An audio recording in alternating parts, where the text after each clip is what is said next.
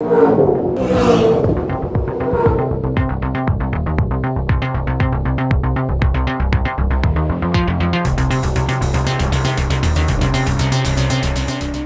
today is more about, I think, visiting the troops. Obviously they're out there protecting our country, and it was quite good to have a chat to those guys and giving them a little bit of an update on where we're at as a V8 supercar category is concerned, and obviously our team as well. There are obviously a lot of fans up here in Darwin in the Army that are keen V8 supercar fans and enjoy us coming out, and it's good to chat to those guys.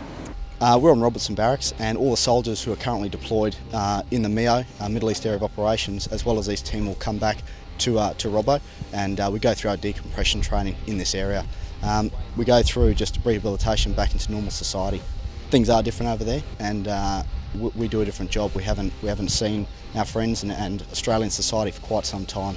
So we come back, go through a decompression process where we reintegrate into society and learn to drive on the left-hand side of the road again, basically.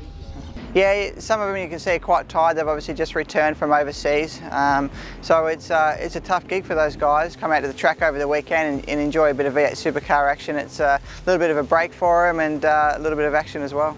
Mate, it's great to have you guys here.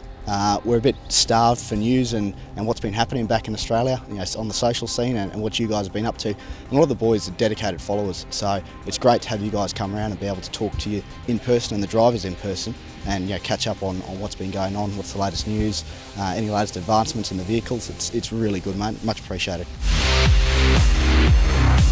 Yeah, Darwin's a fantastic event. I mean, the whole town gets behind the race up here. It's a bit of a holiday for us to get up into the nice weather and enjoy that. But traditionally, over the last couple of years, Darwin and Townsville in particular haven't been fantastic rounds for us. So we're all so keen to do a good job here this weekend. We need a good result to get us right back up in the championship hunt again, and we're just hoping we can do it.